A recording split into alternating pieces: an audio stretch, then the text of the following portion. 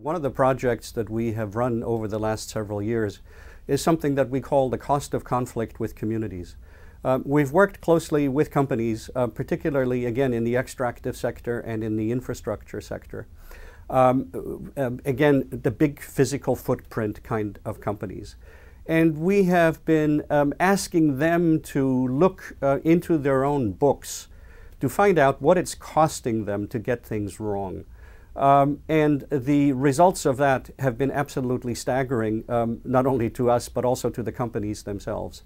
You find in the oil industry, for example, the oil majors, the amount of time that it takes from the initial stage of where you get a permit or a license to drill to the time the first drop of oil comes out of the ground has doubled over the last 10 years. The single most important factor determining that is community pushback. They call it stakeholder-related risk. So we asked companies to look further into this. What does it cost you because there is community pushback to your activities? What does it cost you because pipelines are being blown up? What does it cost you because the only access road to a mine is blocked by a community a week or 2 weeks or 3 weeks at a time?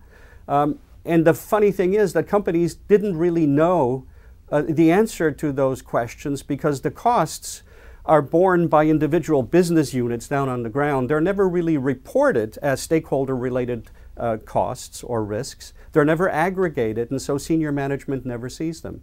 We had one company report to us that over the course of 2 years, this is an oil major, over the course of 2 years, they lost $6.5 billion to stakeholder-related risk.